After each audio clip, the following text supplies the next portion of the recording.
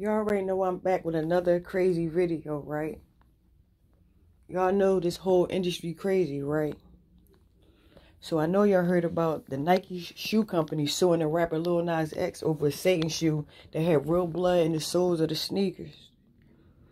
And they only made 666 pairs available, and they were sold out shortly after going on sale. 666. Look at this, y'all. Come on, y'all. 666. Like, this is crazy. And they said that the shoes was decorated with a pentagram in a reference to Luke 10:18. Luke 10:18, a Bible verse about Satan's fall from heaven.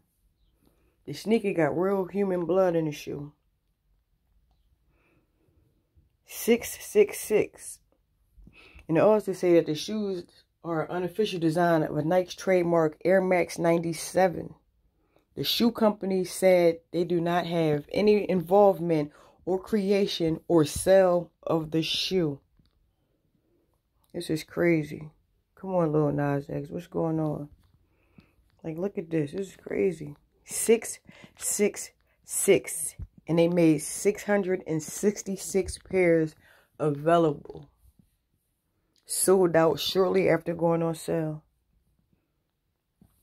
Like, share, and subscribe. Leave a comment.